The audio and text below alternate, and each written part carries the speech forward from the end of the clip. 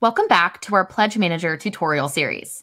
In this video, we'll cover collecting important data in backer surveys and configuring order data in the backer report for seamless connection to fulfillment. Let's start with a new and improved backer survey, which lives within the Pledge Manager. If you choose not to use the Pledge Manager, you can still use a different version of Kickstarter's backer survey as a standalone tool. The Pledge Manager backer survey allows you to gather essential data from your backers and translate it to production-ready data for easy transition to fulfillment. In the survey, you will be able to ask dynamic questions tailored to each item, which will generate SKUs for each item variant. You can access the SKU level data and make edits if needed through the Fulfillment tab in the Creator navigation. You can also add questions to learn more about your audience and build your following, like, how did you hear about this project? Do you want to opt into our email list?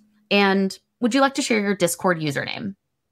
You can preview the survey by selecting both a reward and an add-on, which will allow you to view the related questions and verify that you're serving the correct experience to your backers.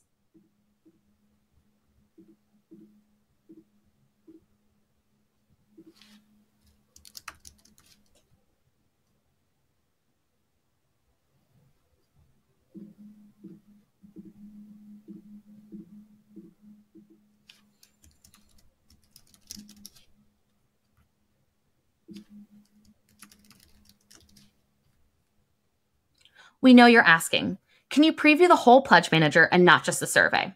Not yet, but a backer preview mode is on our roadmap and it will be available later this year. If you use the backer survey provided through the Pledge Manager, you will now have access to a new and improved backer report as soon as you launch your project.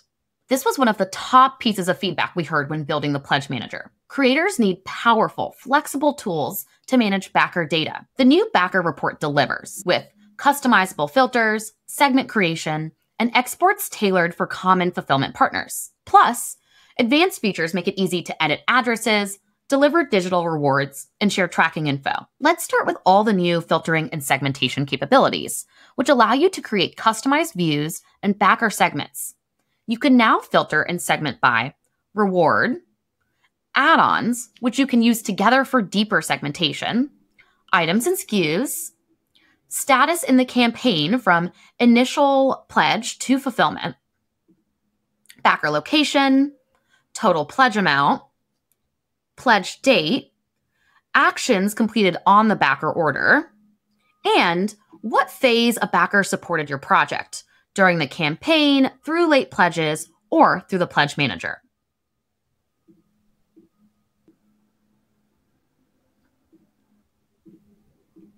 After applying filters, you can create a saved view.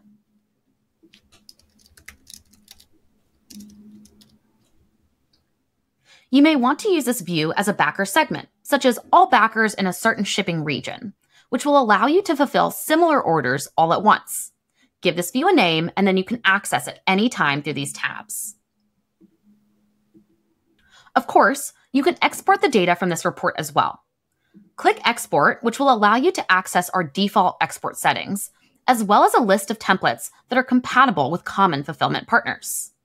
Lastly, you can complete actions with any selected backer's orders. This may look like sending a message, updating fulfillment status, editing addresses, yeah, you heard that right, adding tracking codes, and sending digital downloads. Soon, you will also be able to apply a discount or add items for your backers, two highly requested features. Thanks for watching how we set up backer surveys and how to make the most of your backer report. Join me in the next video where we'll discuss how to get your Pledge Manager in front of your backers, including submitting for approval, launching, and closing the checkout. If you have any questions, Kickstarter is here to help every step of the way. Visit our Help Center for more resources or to get in touch.